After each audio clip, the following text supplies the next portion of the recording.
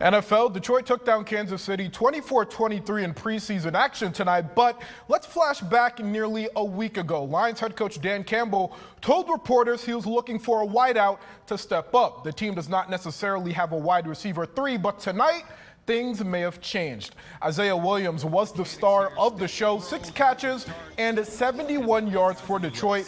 Both were team highs. The rookie out of Illinois went undrafted, but was actually recruited to Illinois as a quarterback. Williams said after the game, quote, "Whatever you need me to do, coach, I can come through for you. That's what I wanted to show everyone." The 23-year-old is up to 10 catches and 106 yards in the preseason.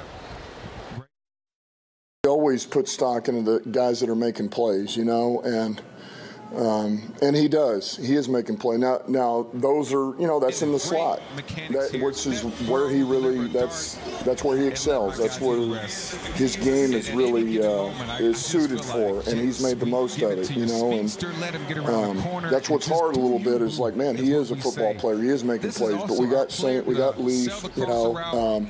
And so where does that fit, you know? And some of it may need to be, well, can we put him outside? You know, what can you do at Z? Is that a possibility? Can he survive out there?